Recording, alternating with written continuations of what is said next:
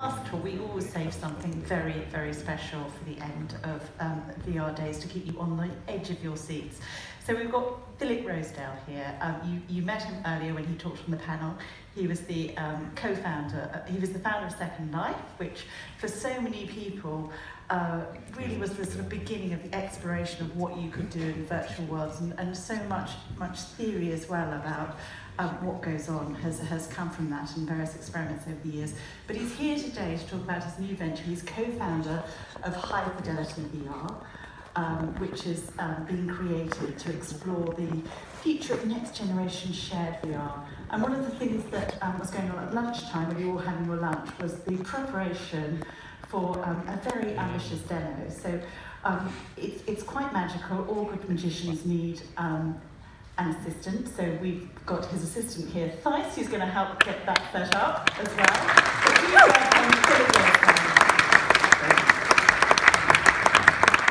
Thank you so much. As you can see, we have a crash cart with a lot of electronics on it.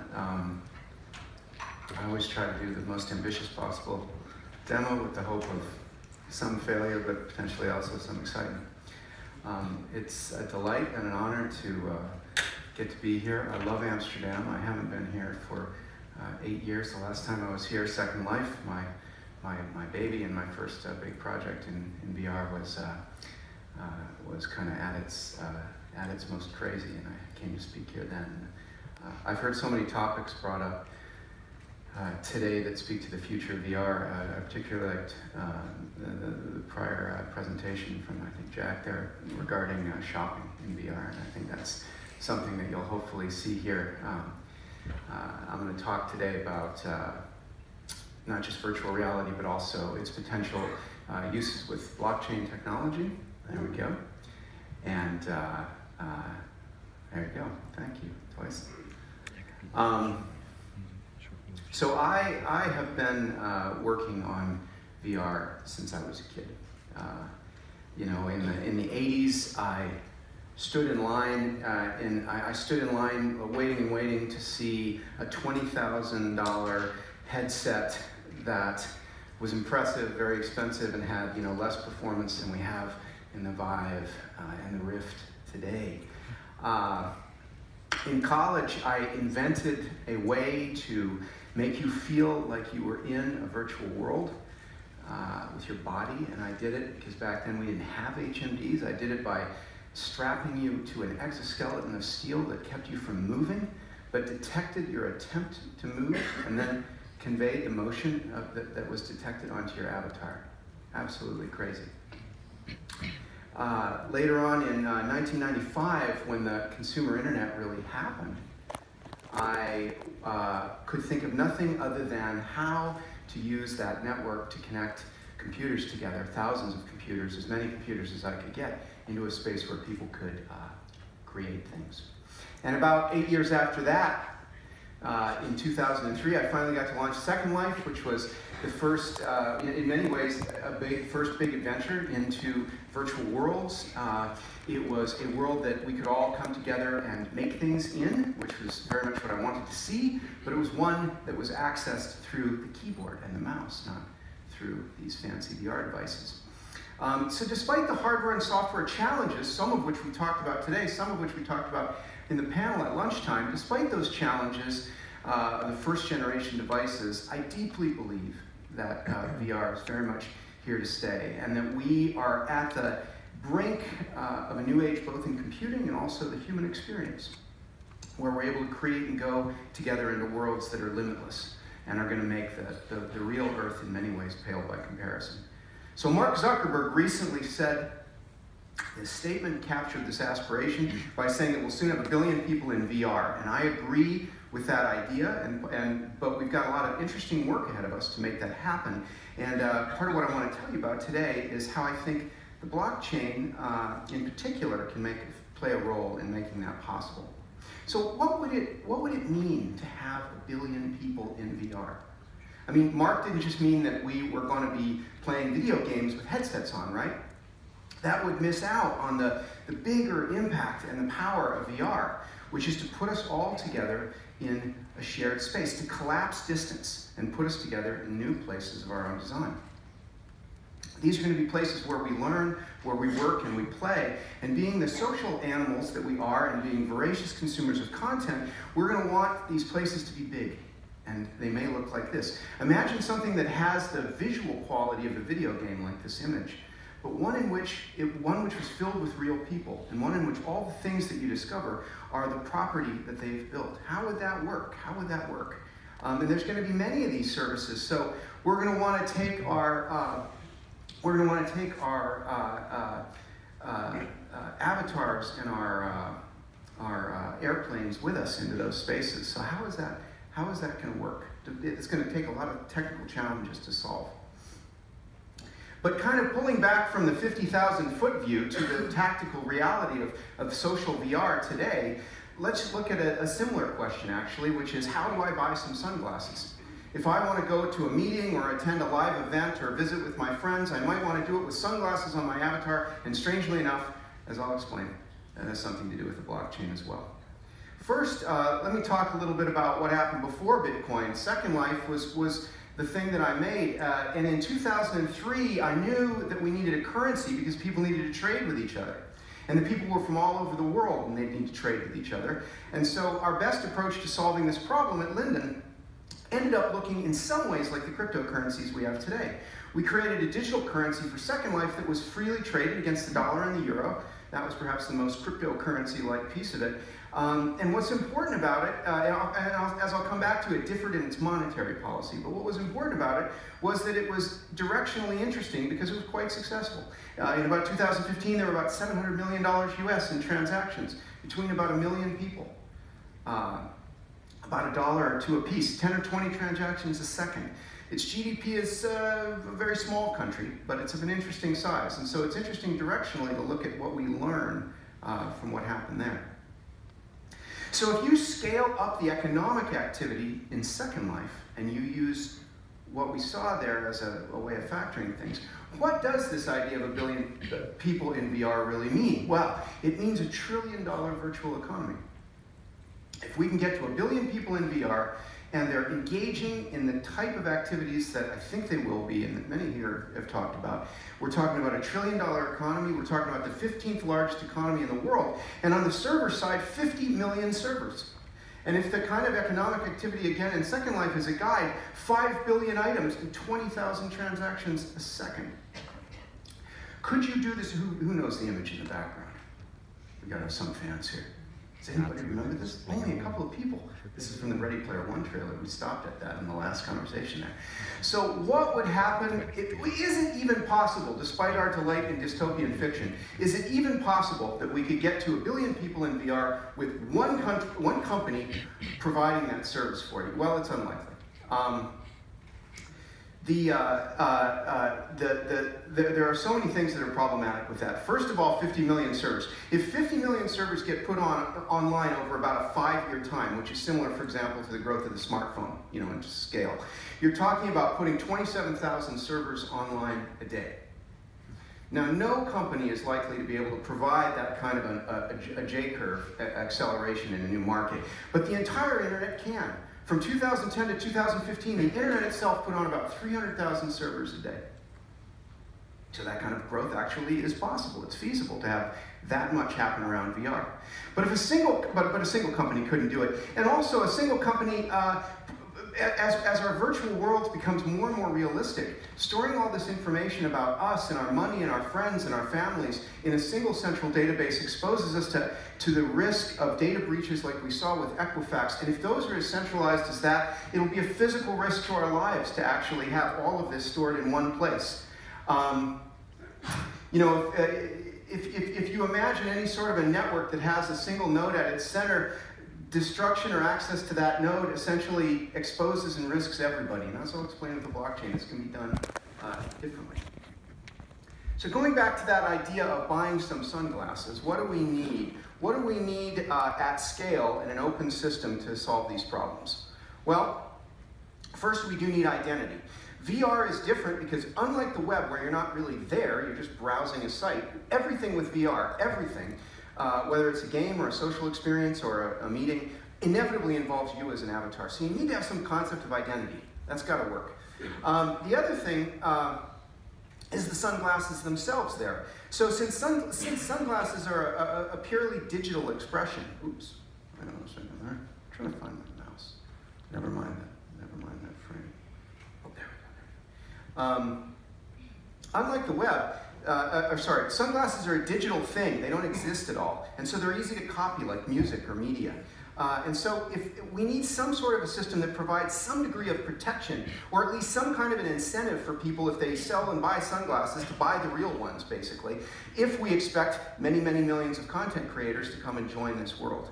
And then obviously, if I'm going to buy them, we need some sort of a currency, we need some sort of a payment system, and we need one that can work inside a virtual environment, since it's going to be pretty difficult to get my wallet out when I'm wearing a head-mounted display. And it also needs to be a payment system that is going to connect, work for people that are across the world, just like what we saw with Second Life. So we need these basic things. But can we be fully decentralized? So of course, given the title of the talk, you're going to jump ahead and say, it's easy, forget about the tactical issues, just blockchain, use the blockchain. Well, blockchains today in their most decentralized forms, today's cryptocurrencies, have some problems that make this not work for us solving this situation. Fully decentralized blockchains mean that everybody, potentially people in the audience here, some of you are probably running Bitcoin or Ethereum nodes, everyone is backing up all the world's data, and they have to maintain an exact copy stored of everything at all time. And this comes at a data and a bandwidth and a compute cost. A single Bitcoin transaction today costs about $2.50, which is unacceptable in the virtual world where the typical transaction size, digital assets are cheaper, is only $1 or $2. We can't have a $100 transaction fee. Also, Bitcoin takes 10 minutes to confirm a transaction, which is much too long to wait to receive a virtual item. If you're waiting to buy something and have it show up in front of you, or to get admission to a virtual amusement park ride or something like that. So we can't do that. This actually shows you sort of what it looks like when you build a random network and then you want to make a transaction. You end up sending all these extra messages, and that's actually what's happening inside the blockchain today, and you can't reduce this delay time, basically. So we need to be somewhere in the middle. Designing these, it's interesting, what's emerging with blockchain systems is that there's a kind of a sliding scale between fully public systems like Bitcoin or Ethereum and completely centralized databases. There's a lot of interesting solutions in the middle, and that's where we're going to end up. So our proposed solution, and one that we're actually working on at High Fidelity, is to build a blockchain, to create a new blockchain for use in the virtual world, which is based on a different technique called federated consensus, which I'll explain. This blockchain can store identity information, it can store currency itself, and it can also store information about digital assets, their registration and ownership. This is something that the way we're doing it, and we're hoping to host others in doing it, builds on our open source VR servers that we've already created. And the way, where the public blockchains that we've already built allow this unlimited number of people to become miners. What I mean by federated consensus is a type of blockchain in which you create a smaller number of still sort of mutually distrusting individuals or organizations who run a smaller number of what are called block signing nodes. And I take it, actually I saw a show of hands earlier. I'm going to assume some degree of blockchain expertise or interest here as a starting point. So the members of this network can add new members as demand grows, but they can keep the network size small enough so that you guarantee very, very high performance, one of the things I touched on. Transaction fees are only needed to prevent spam and certain types of attacks. And so you can have the transaction fees for these blockchain transactions be very low. So the way this looks compared to that last diagram is that you have a ring of these consensus operators, and transactions can then be sent from anyone who connects to any one of the big nodes all the way around the ring very quickly. So this is a different kind of blockchain. There's a different problem, which I touched on earlier, Second Life, which is monetary policy. The problem with using existing cryptocurrencies for money in virtual worlds, or for that matter, any kind of transaction, is that right now they're rapidly and unpredictably going up in value. Technically, that's what we refer to as deflation. And that's exactly what you don't want in a day-to-day operating currency. Because there's a limited number of Bitcoins in circulation, and awareness of cryptocurrencies right now is going up, their price is also going up. So these scarce cryptocurrencies are more like a commodity, they're more like gold than they are actually a money. And what we need to actually build a virtual world is a money. Another way of looking at this, which is kind of cool, I've been trying to find ways to explain this, so let me test this out on you, is imagine a virtual economy starting on the left there, in which there are only 2 people and 1 Bitcoin. And every day they use the Bitcoin to pay each other for goods and services. So maybe one of them sells bananas and the other one gives out cheap legal advice or something. And they swap that Bitcoin back and forth as they exchange those 2 items. Now imagine that in the next day, out of interest, a couple more people show up that want to use Bitcoin.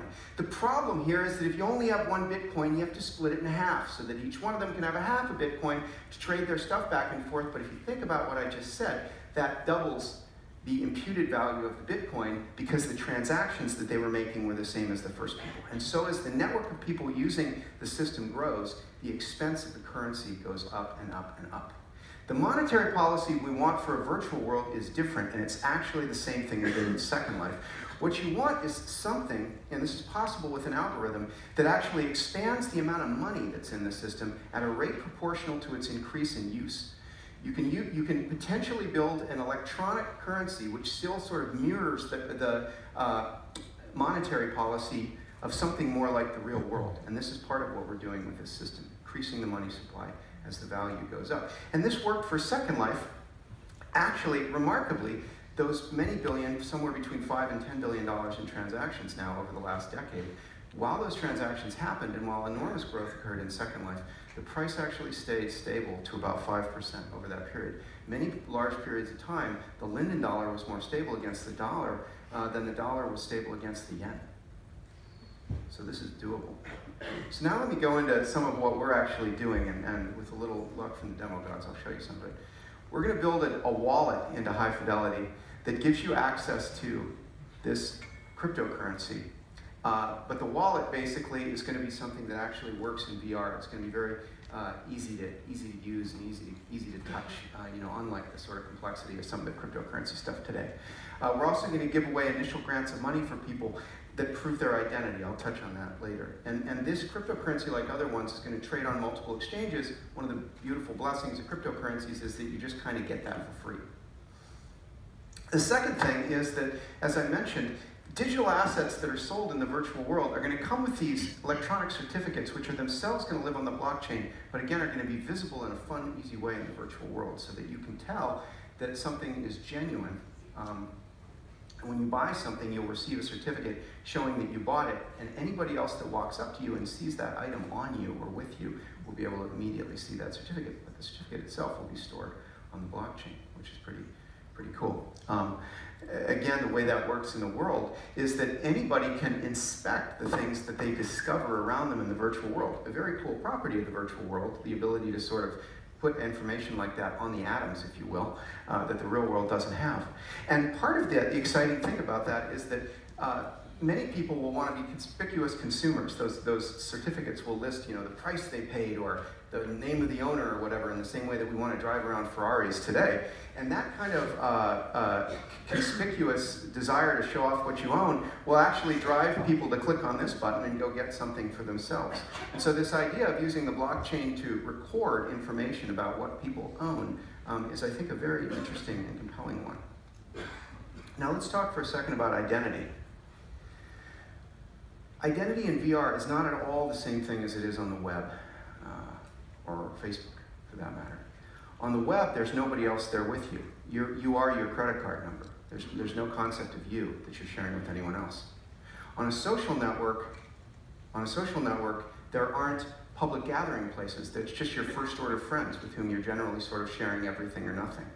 But in VR, you'll want to be pretty much anonymous. If you're walking around on the street amidst other people that you've never met in VR, just like in the real world, you'll want to offer your name as some kind of greeting. You won't want to have your name floating over your head all the time, like I'm suggesting here. Also, if you go into a meeting, on the other hand, you'll want to have a very secure way of proving who you are. And the other thing that's neat is that, or important, just like in the real world, you're going to want to control disclosure of pieces of information selectively. So again, what we think can be done in this case, these pieces of information can be stored directly on the blockchain. So for example, I can prove to what we call a notary agent, but fancy words, but I can prove to an individual or a company one time that I own the email address Philip, maybe by clicking on a link like you normally do. But once I do that, that agent will write into this public blockchain that the person who owns the key at this magic point on the blockchain owns that email address. I can do the same thing with my phone number. I can do that with things like passport photos. So this blockchain that we're building will allow people who want to get access to this enormous virtual world to use it to store this identity information. And once you do it that way, no one controls the data but you, because there's no database to breach. The only information, which is at different points on that blockchain, are these little pieces of information about you that have been proven. This is a very important capability and implication of the blockchain that people aren't understanding, and I'm hopefully trying to explain it. You know, you guys are the first people who have seen any of this discussion, so this is a capability and a demonstration that we've not shown before. So in summary, before I show you this, the blockchain brings together, or we believe that we can build a public blockchain that brings currency, assets, and identity all into one place. We think that unlike Bitcoin or Ethereum, we can actually build a stable monetary policy, so you got something that looks more like a real-world currency for trade. We can build a public registry for protecting IP. We can allow identity to be verified, and maybe most importantly, relative to that first sort of Facebook centralized image, you as the operator in these worlds will control all those keys, so you're the only one that can use them. So